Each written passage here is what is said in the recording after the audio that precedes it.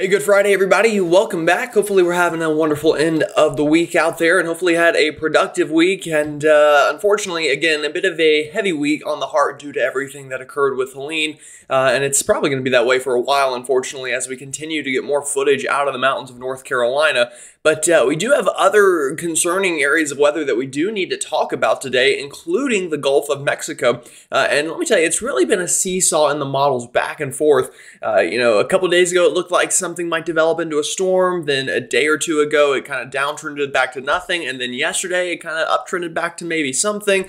So we're going to talk about it. I'm going to tell you why it's a difficult forecast and kind of still what the range of possibilities are. But either way, expecting impacts through much of the state of Florida here with that storm system. Also monitoring a big-time cold front that could sweep on through the country here going through early next week. And then we'll kind of talk about how long that fall-like pattern could last, or if we're going to switch back to summer for a little while, or kind of what we're thinking in the long run.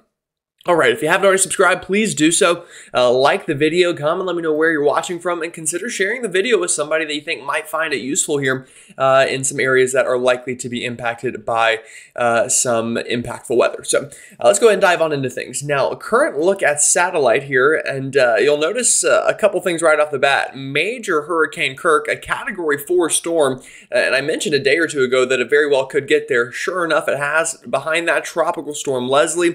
And then this big area of thunderstorm activity into the Gulf of Mexico. So the tropics are plenty active enough, but the question is how much of this is actually going to impact us here in the United States?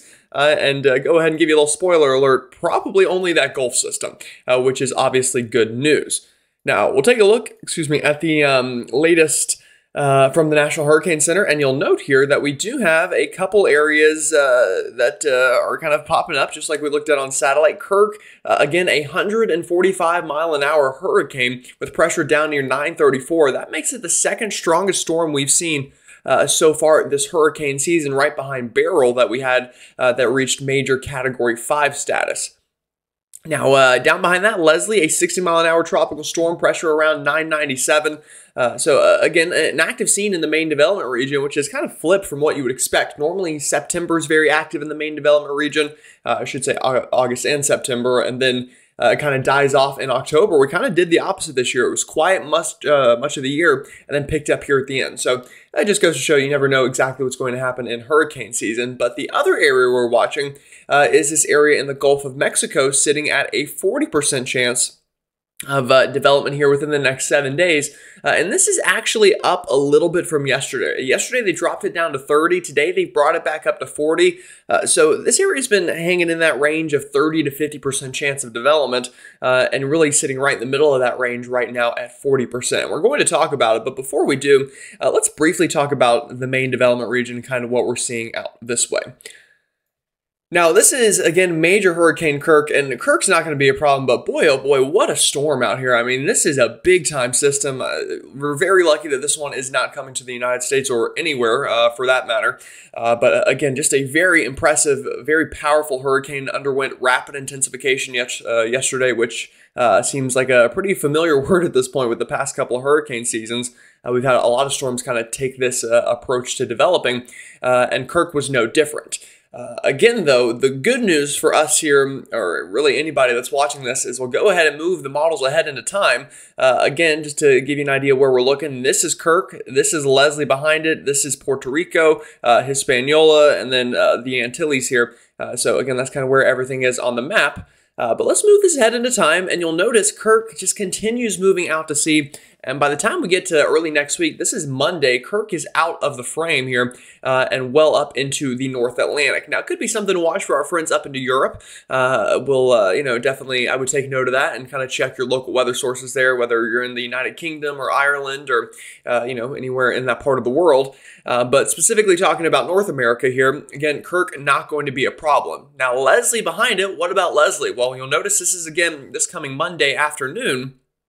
Eastern time at least, you'll notice the storm continues to strengthen, but just like Kirk takes a path out to sea and likely not getting quite as strong as Kirk, I still do expect a hurricane out of that storm, but not going to see 150, 140 mile an hour hurricane, I don't think, out of this one, as Kirk has kind of, ruffled the environment out ahead of the storm just a little bit. The good news, yesterday we had a lot of Euro ensembles that were a little bit further south towards the Antilles. Overnight and into today, they've all pulled northward, and just about all of these members take this storm well out to sea. You will note another storm behind it, but that's well out in time, and that one, has a lot of members that kind of hook out to sea as well. So we'll watch it, but again, the main development region active, but not a problem, and that's what we like to see.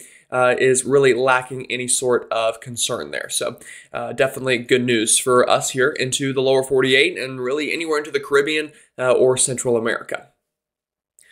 All right, our area in the Gulf. Now, this one, I'll tell you, it has been a bit of a nightmare to forecast here. Again, it has been back and forth on the models. Currently, it's still just a bunch of shower activity and storm activity into the Bay of Campeche and really spreading through much of the Gulf of Mexico. But yesterday, the models threw a little bit of a wrench in the forecast. I don't think a lot of people maybe were expecting, myself included, I will add. We briefly had a tropical depression form down here into the Pacific, just south of Mexico. And this is for vorticity yesterday afternoon. So again, this is not current, this is yesterday afternoon, and you'll note, here's that spin. This was Tropical Depression 11, I believe, and then to the node, you'll notice here's kind of our open wave with a little bit of spin from our area to watch in the Gulf of Mexico.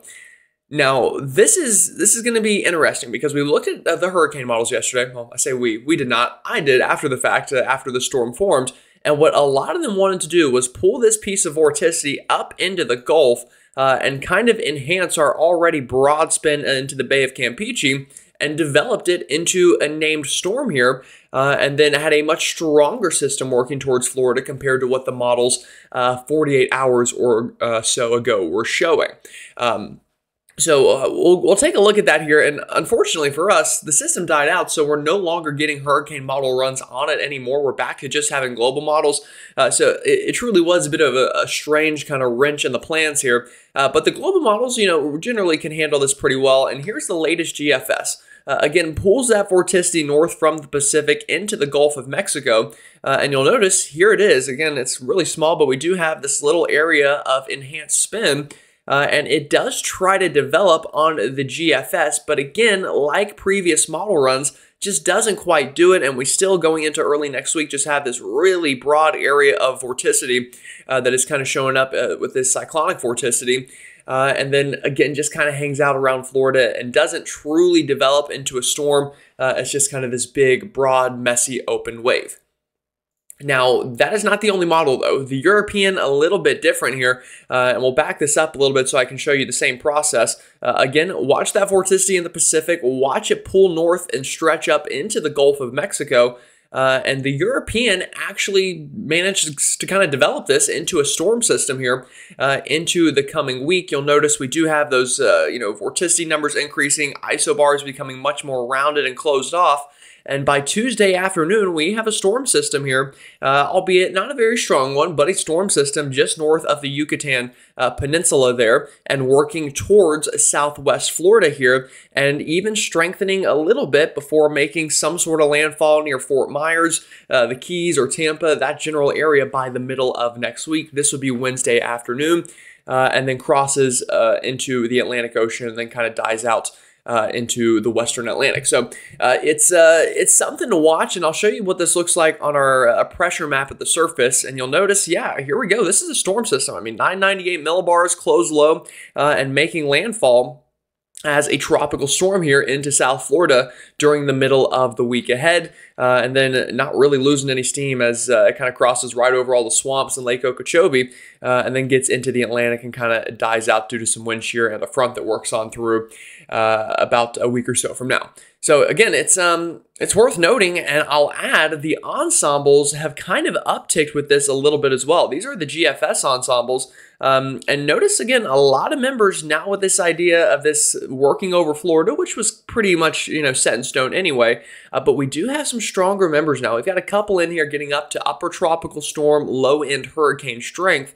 And again, that's not the only model that does it. We'll take a look at the European model and a much more concerning look here with the European, I would say, with a lot more members, again, getting this into stronger system territory with landfall somewhere from the Keys up generally towards the Tampa Bay area, even maybe up towards the Steinhatchee area of Florida, kind of in that stretch of coastline. So that's what the models are showing. My forecast hasn't changed all that much. I would bump up the chances of development a little bit just due to the changes in models. But we'll really just have to wait and see. It would be great if this was an invest. We could get more hurricane model data on whether it develops, but it doesn't get tagged an invest unless the National Hurricane Center thinks it has a high probability of developing and, impacting people directly. So we'll see if it gets that designation, but definitely kind of an interesting look at the models. Something worth noting here, and we'll continue to watch it, but I would say the chances of a tropical storm have definitely increased. But one thing that has not changed, and I don't think will change, is the main overall threat here, and that's going to be excessive rainfall through the state of Florida. Our latest GFS model here, you'll notice this is starting this weekend. Look at all this rain in the Gulf of Mexico, and what's going to happen, this isn't even the storm, by the way, this is just kind of an embedded area of spin along this kind of big, trough that is kind of set up here. And look at this, just wave of heavy rain. This is early in the week. And then another wave of heavy rain a day later, and then another wave of heavy rain a day later, another wave of heavy rain a day later, and it's just so on and so forth before eventually, hopefully calms down a little bit, but then look at this, picks back up later in the week with heavy rainfall. So it looks like a very rainy pattern for the state of Florida, wave after wave after wave of rain here over the next week, maybe longer than that. And that's something we need to watch here for potential flooding concerns. And we'll take a look at the models, and you'll note we do have a lot of rain showing up on these models. Look at down here. I mean, some of these areas with the GFS bringing 15 to 20 inches of rain over the next 10 days. Again, specifically from Tampa Bay south to the Keys. North Florida, the I-10 corridor doesn't look like as big of a deal, and up north through the Carolinas, not a problem at all. Again, I know a lot of people on edge up there. You don't have to worry about this. This is not your storm. This is not your problem. In fact, you're going to get some nicer weather here in a week or so, probably even less than that, which we'll talk about next. But again, a lot of rain showing up, and even the European model, a lot of rain too over the next 10 days. Lesser numbers, but still enough that would cause flooding here over the southern portion of the Sunshine State, specifically I-4 corridor southbound is where we are most concerned about this. So, again, not a whole lot changing, but definitely enough changing that we need to keep an eye on things, because any kind of quick development in the Gulf would spell trouble here for the state of Florida. Although either way, I will mention flooding is going to be a threat. But in terms of storm surge and maybe wind, we'll need to continue to watch it just in case here. All right, radar, current, watches, warnings, advisories, actually a pretty active map this morning. We'll start with rain, though, and again, we'll kind of pick up where we left off. Let me move this ahead into time so we're at present time. But again, a lot of rain falling here over portions of the Gulf states, just a lot of moisture down here, and that is going to continue to bring rain here through coastal sections of Texas, through Florida, even into South Alabama, Georgia, maybe coastal South Carolina could get some rain out of this setup. North of there, a little bit of a front trying to swing on through portions of the Midwest here. So you will note some kind of rain popping up here, specifically back into Illinois. We've got a pretty good section of heavy rain here near the Springfield area, back towards Quincy, and through the Decatur, Bloomington area of Illinois. So definitely seeing some pretty rainy conditions for a lot of folks up into this part of the country today. That will move out of here relatively soon. But out west, also seeing very active weather. We'll start here in the Pacific Northwest. We talked about this yesterday. Another front kind of working through here. We've got some rain swinging on through portions of Washington and Oregon. And look at the northern Rockies here. All sorts of watches and warnings. High wind going to be a threat up here. Red flag warnings for fire danger going to be a threat up here. A big-time low pressure system expected to develop into this region and bring a lot of wind and some rain, but mainly a lot of wind is going to be the biggest concern out in that part of the country. Now back towards California, it's hot. It's going to stay hot. Excessive heat warnings in effect for you folks, and we'll need to watch that. And then freeze warnings and frost advisories up into northern Wisconsin, portions of the UP, and into much of Minnesota, which again isn't that uncommon this time of the year. Again, we are getting towards the more wintertime months, so you would expect it to be a little bit cooler anyway. All right, next 48 hours or so, again, pretty rainy here through the Gulf states. We could even see some rain up into the mid-Atlantic, some scattered showers, this afternoon could swing on through, so need to watch out for that. for sure. Also kind of an area of some showers trying to swing on through the northeast overnight tonight and into tomorrow. As again, a bit of a weak front tries to kind of work on through that region. But after that, getting into Saturday afternoon for college football, pretty clear for most of us here east of the Rockies. Again, through the state of Florida and along the Gulf Coast, I would watch for a couple showers and rumbles of thunder to swing on through. But other than that, high pressure is going to dominate for most of us. And keep things pretty nice before you'll notice the start of our next front here beginning to swing on through. This is Saturday evening up into the northern portions of Wisconsin and Michigan. Here is our front. You can notice a little bit of a trough showing up, so definitely a cold front of sorts swinging on through. And that will be the start of what will be a nice transition into kind of some more fall-like weather to start the week here. And we can see that pretty well on our 500 millibar height anomaly map. Look at that big area of blue. That's our front swinging on through portions of Minnesota, Wisconsin, and into Michigan. And then eventually kind of dives much further south into the northeast. And this is Tuesday afternoon. And look at this into Wednesday afternoon, a big pocket of cold air from New York up through Maine, back down towards Massachusetts, Connecticut, and Rhode Island. Very cool, very cold core system here. But you'll even notice some of that blue and some of these lower heights sneaking further south into the southeast. Again, going to help to make things a tad bit cooler. But more importantly, I think than anything else, what this is going to do is help to bring down those dew points. Now, we'll move this ahead into time. What is this going to look like on radar? Again, here's that storm system with that front. Pretty big storm system up into Canada. Not a lot of it really impacting the lower 48. Again, some of it here getting down into portions of Minnesota, Wisconsin, Michigan, and Iowa, like we showed on the last map. But again, not expecting too much severe weather from it. It looked like it maybe a couple days ago, but now looks like more just showers than anything. But that swings on through here, and eventually, again, that front kind of swinging down with it. We will see some rain out of this into the northeast. This is Sunday evening into Monday. Some showers and maybe even a couple rumbles of rolling on through that region as this front kind of swings on through.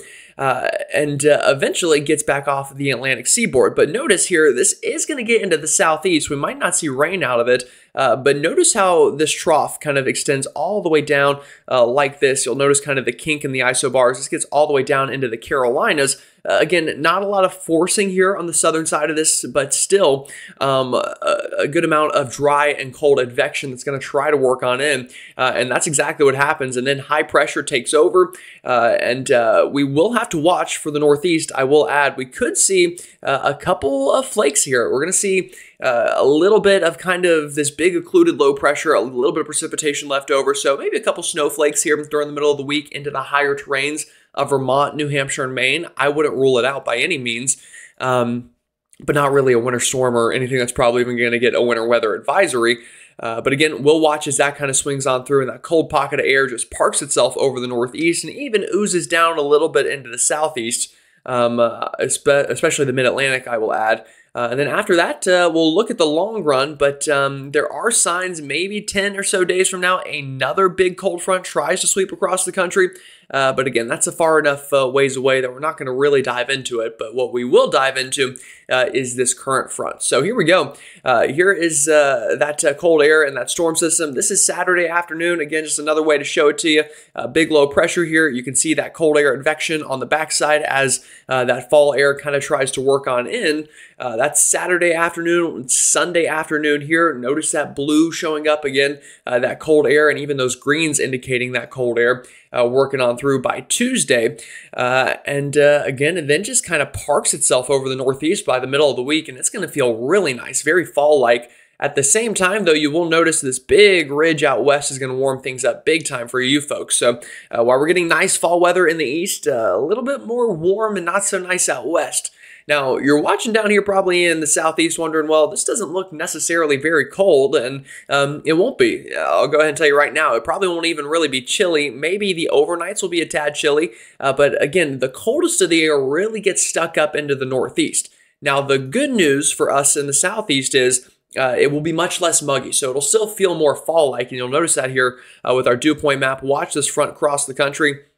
And by the time we're into next Wednesday afternoon, dew points back down into the 40s and 50s through the south, up or down into the 30s and 40s up through the northeast and Midwest. So still fall-like weather, even if it isn't quite as cold or even chilly. The mornings will get down into chilly temperatures with dew points this low. We'll have lows back down into the 50s through much of the mid-south. And highs probably only up into the 70s. But again, kind of one of those air masses that is going to have big diurnal swings, just meaning cold in the morning or relatively warm in the afternoon. So kind of one of those setups, I would think, again, at least in the mid-Atlantic, southeast, Ohio River Valley, probably going to be jacket in the morning, short sleeve in the afternoon setup here by the middle of next week. But the Northeast, again, I mean, you might be able to get away with a sweater all day as, again, really much cooler air for you folks, especially up into New England. Definitely going to get in on that cooler action. All right, temperature anomaly. Again, just to show this to you really quickly, it's not going to be cold except for maybe if you're in the Northeast. So this is Tuesday afternoon and evening. Actually, let me back this up. This is Tuesday morning. So you'll notice the front crossing here, a lot of folks getting morning temperatures below average. But by the time we get to the afternoon, just due to these diurnal swings, a lot of us are kind of back to average here in the east, well above average out west as that ridge builds in. And then again, really the only cold afternoon temperatures getting locked up here into eastern Canada and into the higher terrains of New England.